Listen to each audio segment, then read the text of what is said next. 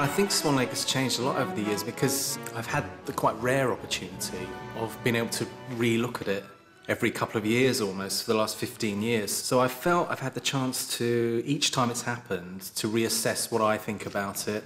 I've got a little older, obviously, in the time since we first made it, and it's sort of, my approach to it now is a little more, I don't know, it's a bit more serious in some ways. I think I've ironed out some of the more broad humour in it. I kind of want it to really feel something. I want it to really mean something, and that's I've got more passionate about that as the years have gone by. In 1998, we got the chance finally to take the show to Broadway, which was obviously the highlight of my career up to that point. There was a lot of trepidation, a lot of fear attached to it. Would it work? Would the audience take to it? The great thrill was, of course, that they did, and the audiences were some of the best we've ever had. And we ended up getting nominated in all the awards, and not being nominated for, I think it was 5 Tony Awards, 3 of which we won. Again, a completely surreal experience for me, having watched it on TV as a kid, to be in the front row of that audience. I remember every second of it now. I used to watch Swan Lake a lot before I was even a choreographer or a professional dancer. And I think I used to daydream when I was watching it. And an idea came to me through watching it, not thinking that I would ever have the chance to do it, of what if. It was the what if the swans were male. The idea really, for me, that most people probably don't realise is that it was more of a psychological thing that did to the story that really excited me. Because it made the swans, rather than being a magical princess who turns into a swan at night and that sort of thing, it became more about an image of a swan being something that this prince, who lived a very restricted life, it became an image for something that he could attain to, something he wanted to be. And that was the trigger for the story for me, was having the sex of the swans the same sex as the prince.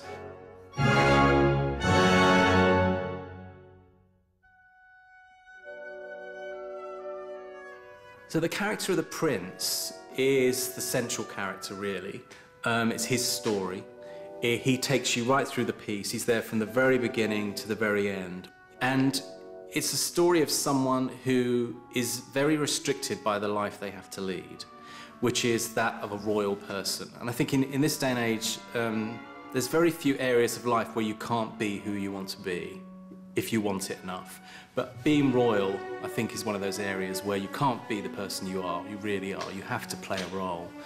And I thought that was a very strong central character. And for him, I'm trying to show someone who needs love in their life in some way. And not necessarily sexual love, it could be just the need to be held almost. He's got a very cold mother. He has a sort of fake girlfriend in some ways.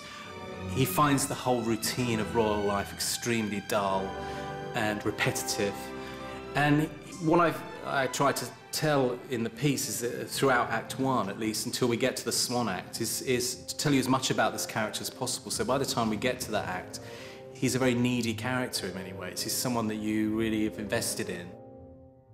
Leading the cast for this production that's coming to New York, we have several performers who've performed with me for their whole careers, actually. Dominic North, who plays the prince, started dancing with me when he was 19, and Swan Lake was the first production he was in. He's danced in it throughout several seasons. In Swan Lake, I play the role of the prince.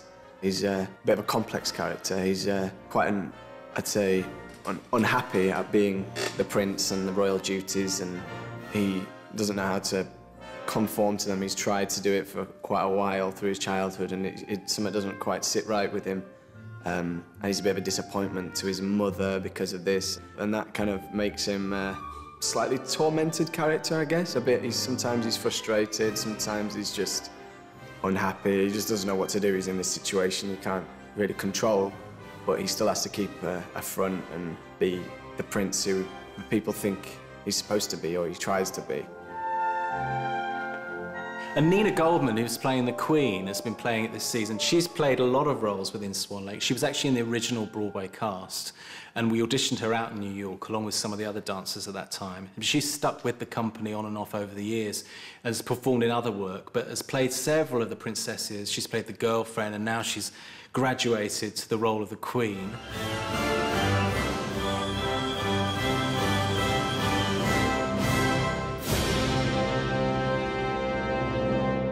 It's an interesting character because I think oftentimes she's portrayed as the villain.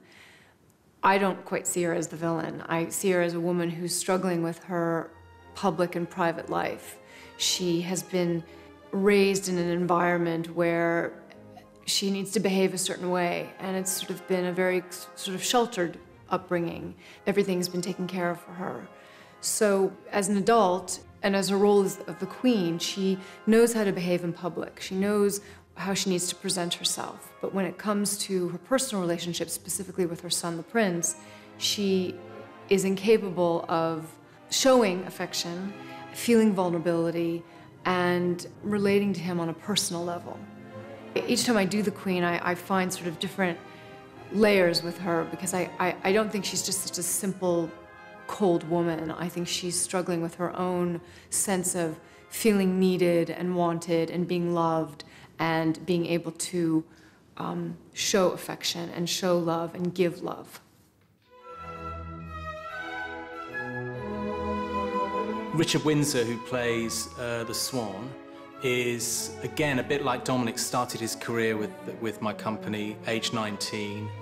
That must be about 9 years ago now.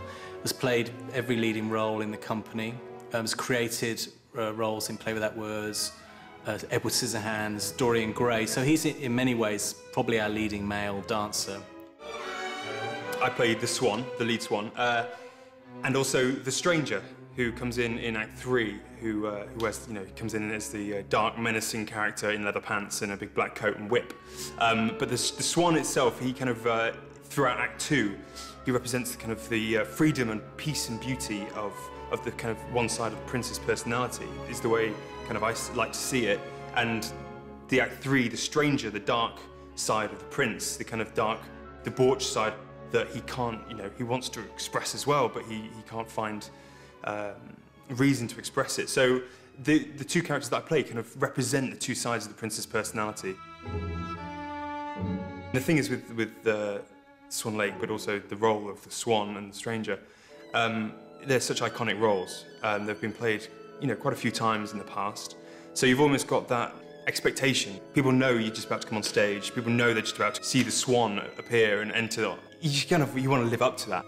I mean, what I love about being the Swan is the animalistic nature of it, and really kind of getting inside, being what this powerful masculine swan is about.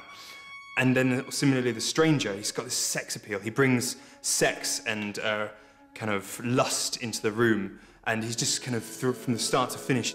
You got people like looking at you and playing off you and kind of loving you in the space.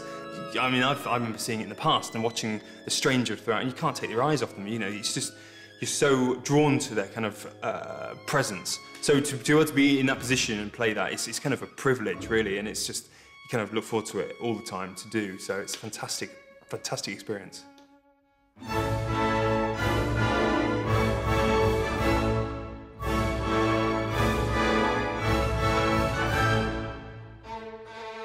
Jonathan Olivier, who's our other lead Swan, is a dancer that I've had an eye on for quite a while. He was working with Northern Ballet in a lot of narrative work, which obviously interests me because of what I do, and then has danced in different places around the world since for a little bit. But this is the first time he's worked for me, and I found him incredibly charismatic and perfect for the work, and he's fitted into the company beautifully. His character is very wary. I mean, we try, what we've been told and the way we try and portray it is that it's very animalistic, and, swans are very territorial, so anyone that kind of gets close to them or gets on their patch, they become quite aggressive. So I try to make it that it's not pretty, like, in the classical version. We're able to be like men or, you know, become big like a cat, like an animal. So we're actually quite aggressive to the prince when we first meet him. You know, he's kind of stepped into our world, and as the Swan, you know, I try and get that point across through the movements, because we can't use our faces, you know, to smile or be aggressive. It all comes through the movement and through the body. And then as the second act kind of progresses, we kind of allow him into their world, where we start dancing together. And so basically it's just kind of getting that fine line between, you know, being aggressive, not letting him into your world, then kind of like accepting him to being at the end where you're kind of as one.